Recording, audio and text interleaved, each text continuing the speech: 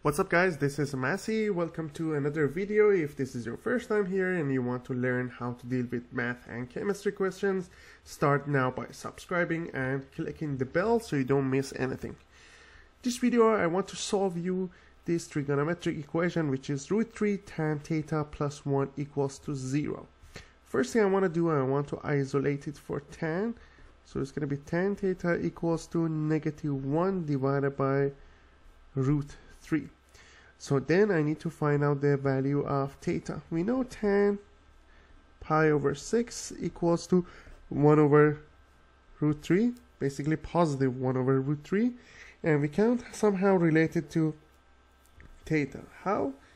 Using the cast rule, C-A-S-T, and we know tan is negative in quadrant 2 and also in quadrant 4. In this quadrant, tan is negative. So since this one is pi over 6, it means that this part is pi over 6 and this part is pi over 6. So the angles will be pi minus pi over 6 and 2 pi minus pi over 6. So when you do the common denominator, it's going to be 6 pi minus pi divided by 6, which will be 5 pi over 6. The other one is going to be 12 pi minus pi divided by 6, which is 11 pi over 6.